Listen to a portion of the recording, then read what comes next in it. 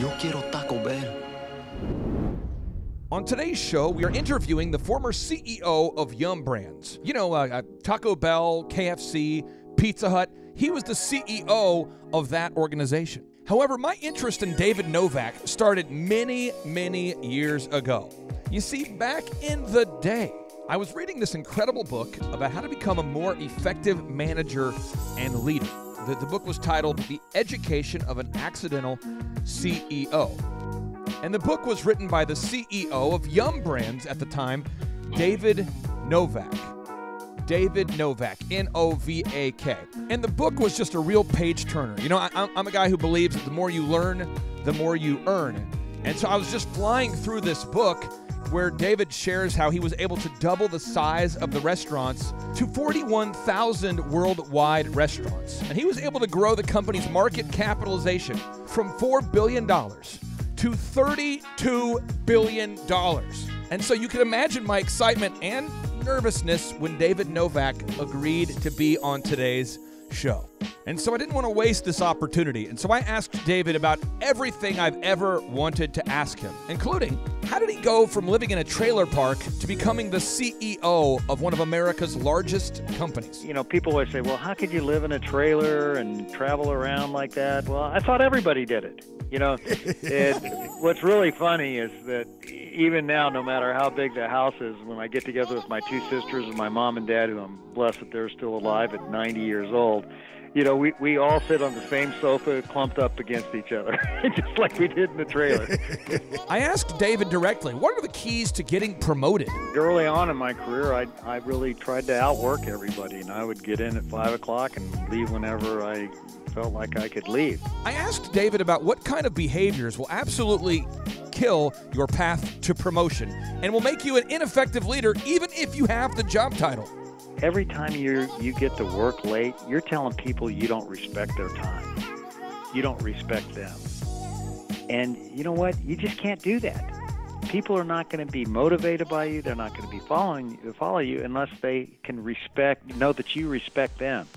And their time's valuable. I asked David, as a manager, how do you correct people who are chronically late? If you let that person keep being late and they work for you, you're doing them a disservice and you're doing the team a disservice. I asked David, when running a billion-dollar company, how do you keep the team motivated? And then what I would do is I'd recognize people every time I'd see them doing that. Right? So that really puts fuel on the fire and keeps people motivated because people like to be appreciated for what they do. I asked David about the mindset needed to achieve super success. Be patient, but don't lose your urgency. I also asked David about what kind of character attributes are you looking for in new hires?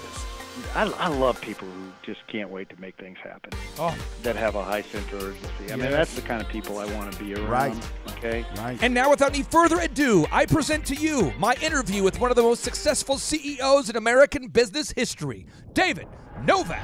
This is recorded, then I go back and basically edit out my voice so the show sounds good.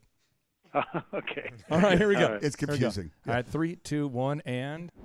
Get ready to enter the Thrive Time Show. Started from the bottom, now we here. Started from the bottom, and we'll show you how to get here. Started from the bottom, now we here. We started from the bottom, now we here.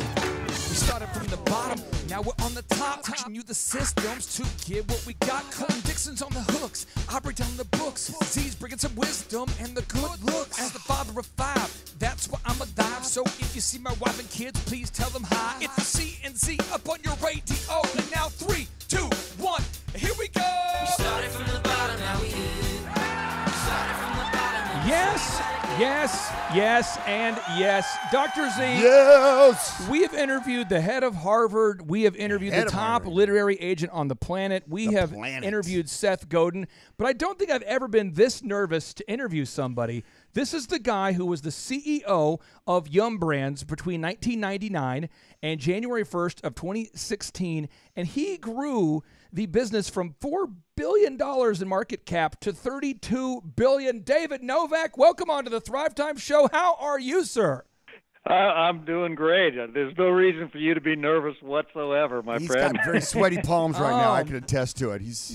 Quit Yeah, wiping I'm them sure. on me, Clay. Quit wiping them on me. Your book was so good. It blew my mind, and I put it on my list. I want to interview this guy about the book, The Education of an Accidental CEO, because there's so much of your story that I want to unpack for the listeners. You've had so much success, but could you share about your childhood and kind of growing up in a home where your dad was marking latitudes and longitudes on the nation's maps, or for the nation's map makers? Well, my dad was a government surveyor, and he was from a very small town, Haddam, Kansas, and my mother was from an even smaller town, Meadville, Missouri.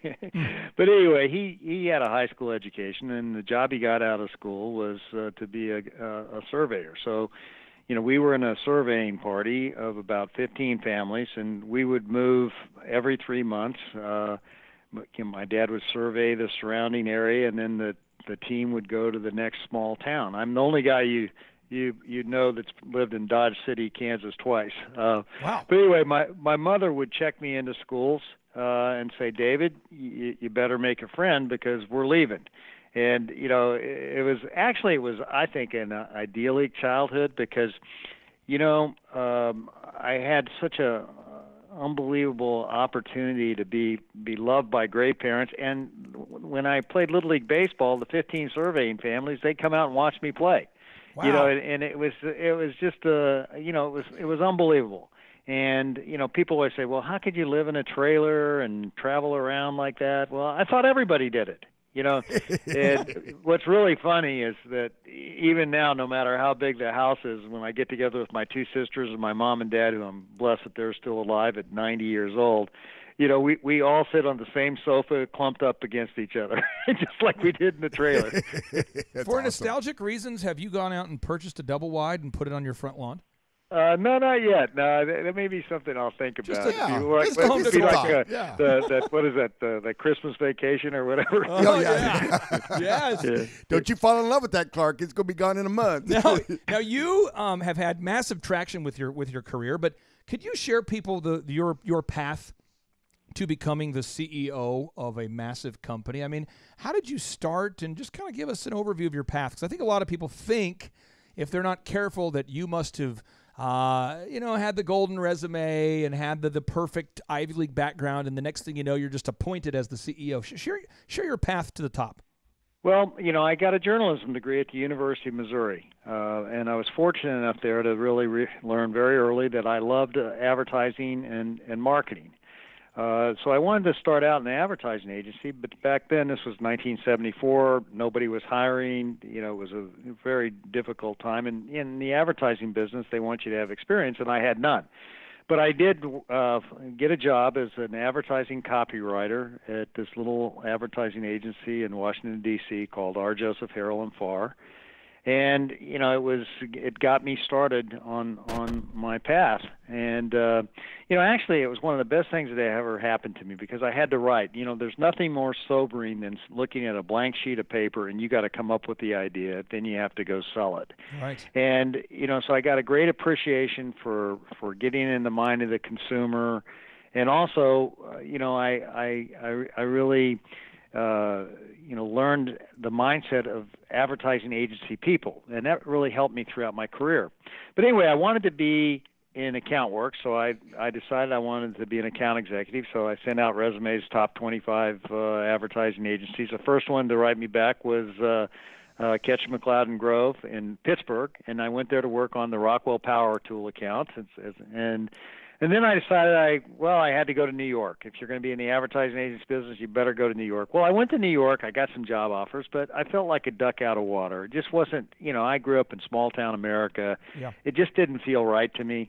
I didn't have an MBA, and, I thought that people might hold that against me. And out of the blue, I get this call from Tracy Locke Advertising in Dallas, and to go be the account executive on Tostitos.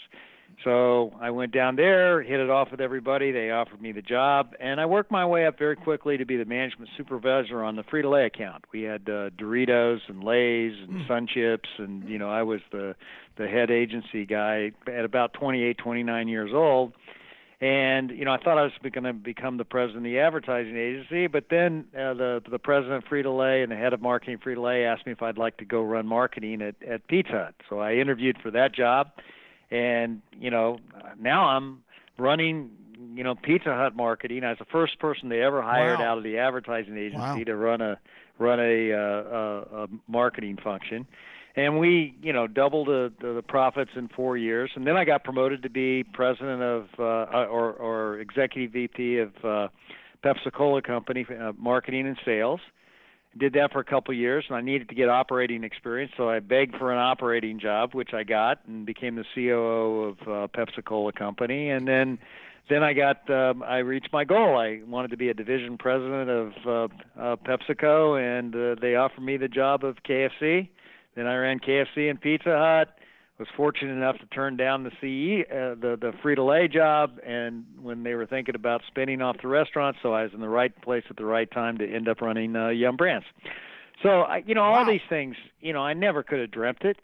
I just did each job, did it as well as I could each time. Looked around and said, who has the job above mine, and I'm going to figure out what kind of skills I need to get the opportunity to have that job, and that's what I did. Wow. So that's why I think it was somewhat accidental. I never ever thought I would end up running a Fortune 500 company and the largest restaurant company in the world, but it turned out to be just a unbelievable American dream experience. Sorry for the long story. No, it's great. We like it if you make a short story as long on this long form podcast. So thank you so much. Seriously. Now, as far as your work ethic, I know you and I share the same faith, and there's a Bible verse that talks about working as unto the Lord. We are supposed to not. It's Colossians 3:23-24.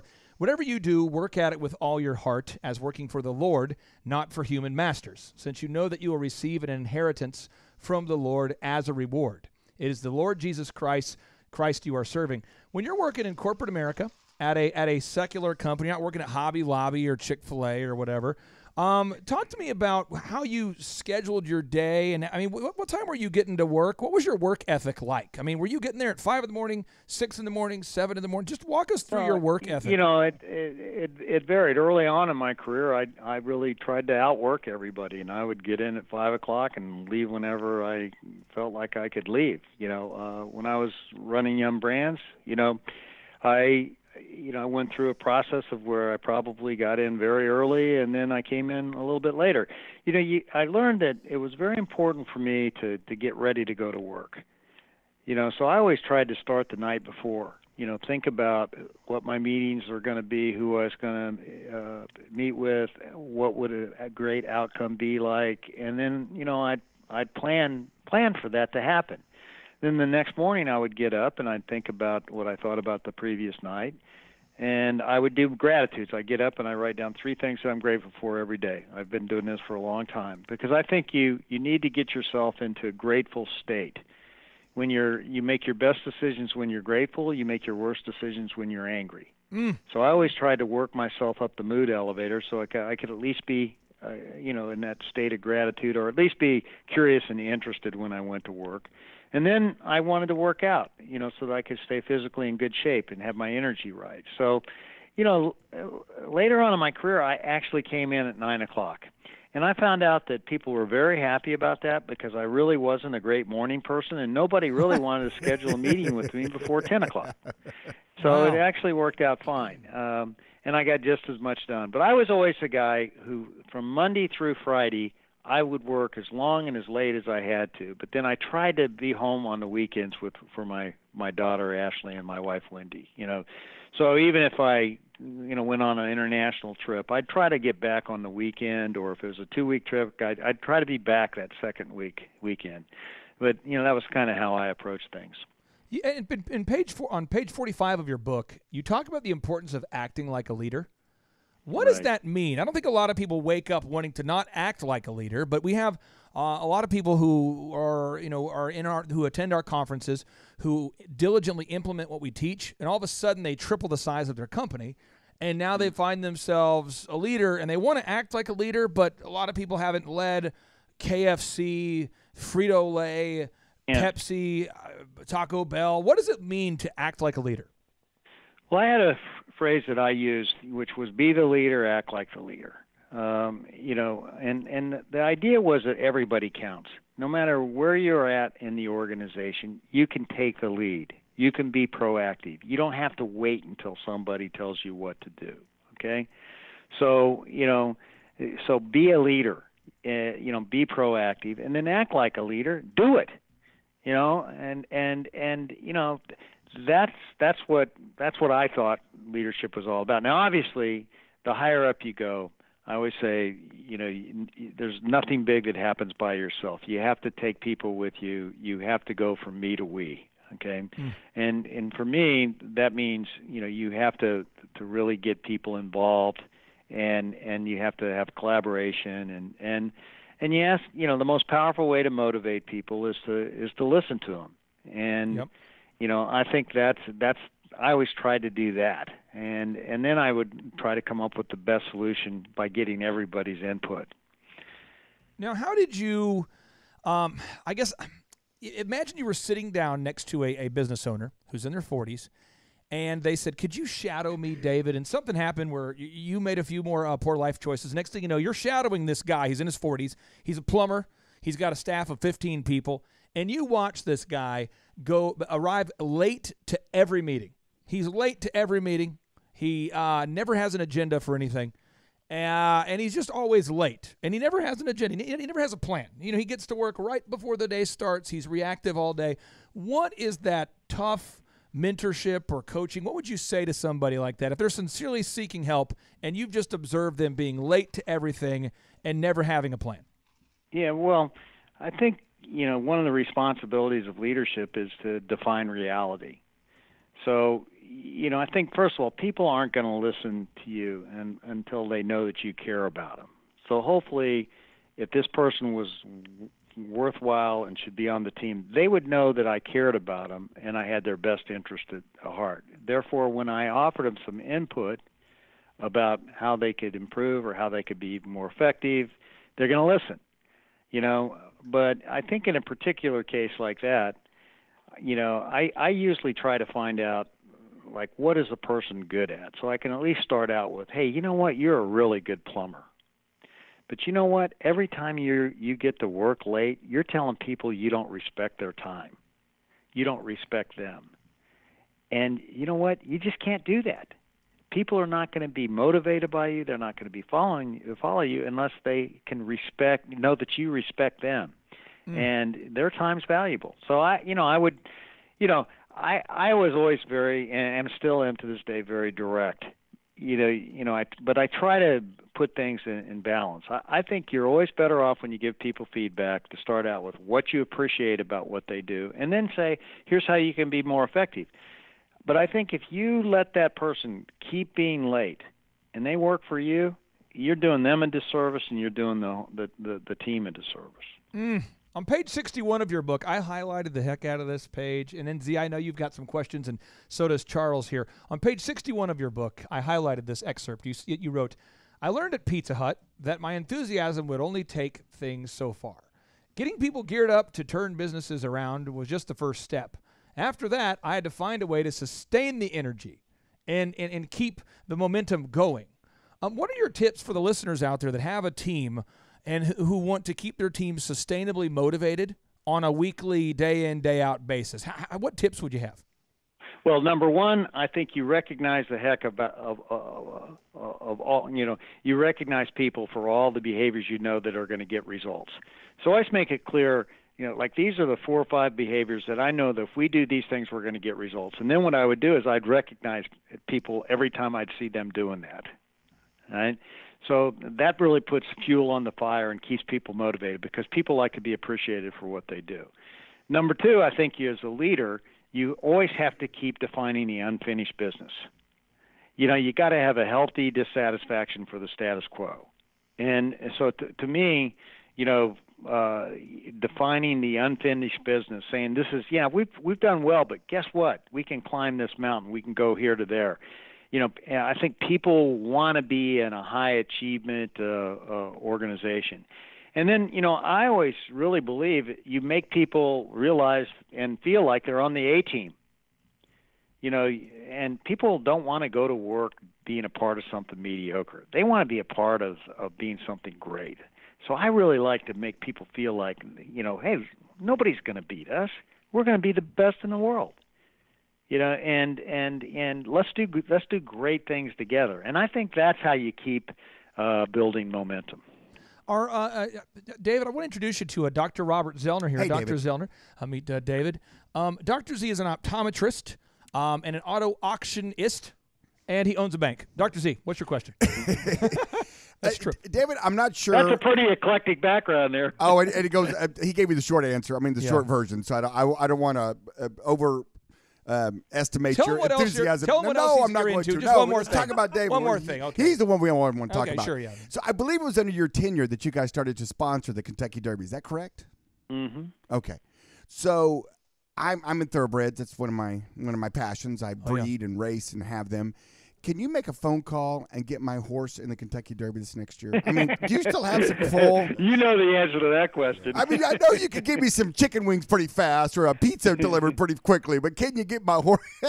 I learned very quickly that horses eat a lot more than they pay. Oh, amen to that. That's for sure. Listen, I always like to ask this question. If you could go back 20 years or 25 or 30, whatever's kind of appropriate, you get your DeLorean time machine, fly back and do that, and talk to yourself and tell yourself something. What would you go back? Self. Hi, how you doing? You're looking good, self. What would you say to yourself if you go back in time? Well, I think I would say, you know, always be positive, which I was. You know, make sure you focus on what matters most. Yeah. And be patient, but don't lose your urgency. Ooh, interesting. Be patient, but don't lose your urgency. Yeah, that's like on a T-shirt. You can't get ahead of yourself, but right. I do think you know, I don't like people to be. I love people who just can't wait to make things happen. Oh yeah. That have a high sense of urgency. I mean, that's the kind of people I want to be around. Right. Okay. Right. But you know, when you're coming up, you know, things just don't happen fast enough for you. Yeah. You know, and you wonder if you're going to get there. Sure. But boy, if you stay positive, you work on the things that really matter most, and you stay patient, the results will come. Okay. Yeah. Just like you know, those are a few things, but I'm not so sure I didn't know those things.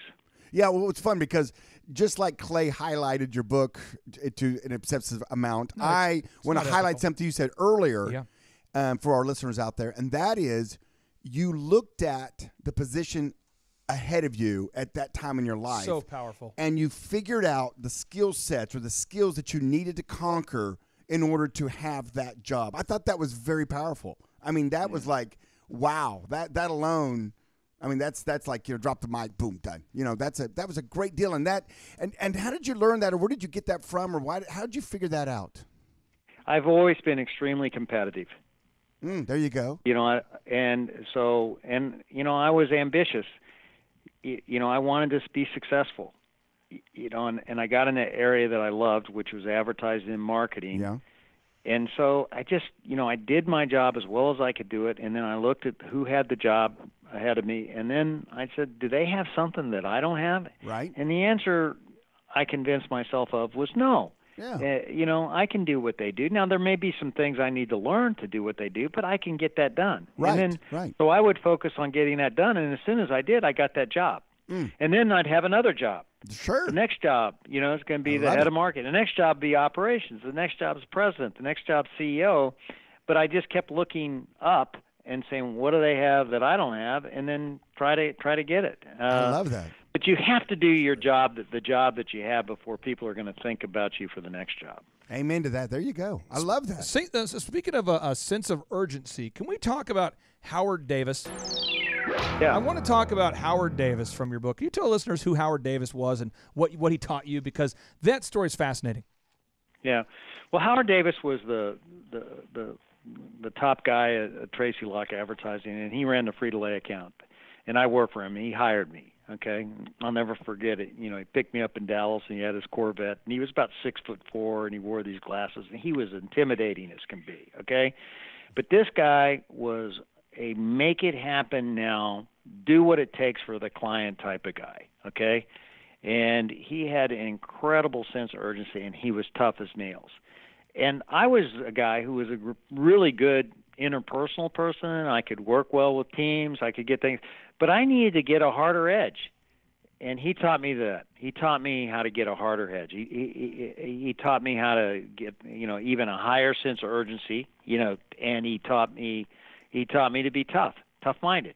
And these were things that I don't think, particularly the toughness was something that I really learned from him. The sense of urgency I had, but he was at a whole different level.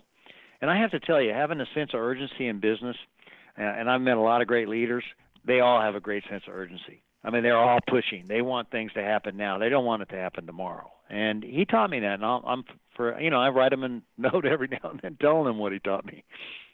Now, we have Charles Kolaw on the show today there, David. He owns a fitness gym. Imagine like a Planet Fitness meets Chick-fil-A, okay? It's like a Christian-owned large big box gym. It's called KolawFitness.com.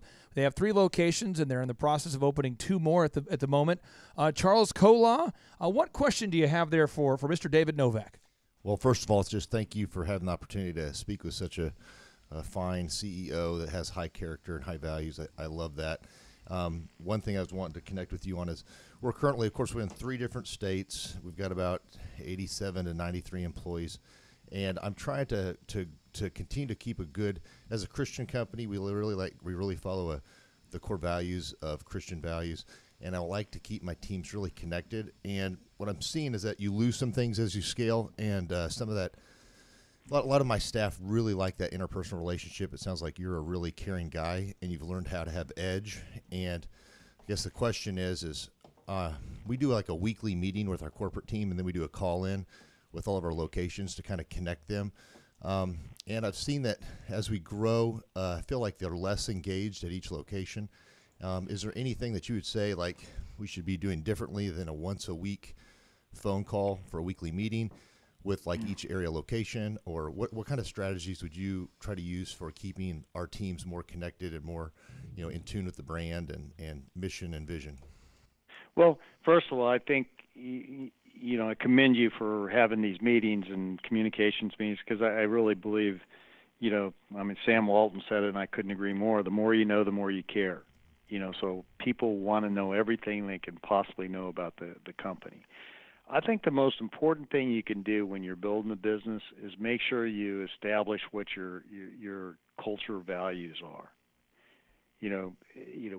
What are those things that are most important to you, and what's going to drive success and results in your company. So, I think the culture is the unifying bond that allows you to get bigger and still stay small. Yes. If you can't let everybody in every outlet, create their own culture. You want to have that culture that is what your company is all about, and people know it. And then you want to recognize people for the behaviors when you see them. You want to have your HR systems built around these behaviors. You want to promote people. You want to pay people for really driving your cultural values that you know are going to get the results. I think that's how you really make a big company small. And it's just one of those things where, people talk about culture, but they don't invest enough in it. Right. They don't, but it's I studied all the great companies when we were spun off from PepsiCo. I went out and visited, the Walmarts, the Southwest, the Home Depots, a lot of the great companies. Every one of them, when you ask them what was most important or what was key to their success, they all talked about their culture. Yes. And you got to make sure people understand what the work environment is that you want. Yes. And that brings you closer together. And, then when you do all these things, you maximize the impact of those meetings because you reinforce the things that make your company what it is. And as you get bigger, you've got to make sure that people feel you, okay? Yeah. And that you don't become, the so-called CEO. You want to still, I don't know, I forget your first name, but you want to be, on a first name basis. You want people to feel like they know you. Yes. And And that's really important. You don't want to be Mr. Anybody. You want people to feel like they know you and that you can listen to them. David, you have been working on this podcast of yours there. It's called the DavidNovakLeadership.com podcast. They can find it by going to DavidNovakLeadership.com. Click on the podcast button. And you've had a lot of really obscure guests. I mean, recently you've interviewed Tom Brady. What's it like interviewing a bunch of people that, have achieved no success, my friend? I mean, you were only able to get Tom Brady on your show. I mean, what's it like interviewing these people? That's got to be exciting. Yeah, it really is. My passion when I was at Yum Brands was leadership development. Yeah. And I taught a program called Taking People With You for 15 years to over 4,000 people in the company. So I asked myself, what can I do now that I'm retired? And I believe what matters most to me is developing leaders. So I want to make the world a better place by developing better leaders. That's great. I started this company. We do blogs. We have a lot of free content, self-assessments that you can take on your leadership ability. And then I do the podcast. I've posted 83 to date, the Tom Brady's of the world, the Jamie Dimons, the Gary Kellys, great CEOs, great leaders. Yeah, Jack Nicklaus. Because I believe when you have access to things and knowledge and you don't share them, you're being selfish. And you know what?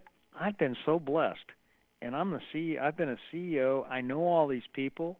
I'm friends with almost everybody that I've interviewed, and you know what? I can bring aspiring leaders experiences that they could never get without these podcasts, and it's very enriching to me. Now, I also I have a team, and we've developed content on. We have 2 leadership programs that we actually sell. One is called Purposeful Recognition. Another's called Essential Leadership Traits. But I'm also working on a subscription-based model where we can give people monthly insights and tutelage on leadership. So, but I'm having a blast with it. It's fun. It's my hobby. It's very gratifying. But it's, I interviewed Tom Brady at Foxborough during preseason. I interviewed Jack Nicklaus at his house. Cool. A lot of these I do, over Skype or Zoom. So it's fun. I just recently did. I haven't posted them yet, but I've got Henry Kravis coming up. I've got David Solomon from Goldman Sachs coming up. So a lot of really talented people. Lynn Dowdy, who runs KPMG. But I know these people, or I meet them, and then I say, hey, would you be interested in doing a podcast? Next thing I know, I've got them on the show, and I do my homework, and I try to make it fun. That is awesome. Well, I thank you so much for your time. I encourage all of our listeners to check out your website. Again, that's DavidNovakLeadership.com, DavidNovakLeadership.com. And again, we just thank you so much for giving us a portion of your afternoon. Well, thank you. You guys obviously have fun and do good work, and I especially enjoyed talking to the people who called in. It was my honor and my privilege. Oh, well done. And now, without any further ado, 3, 2, 1, boom!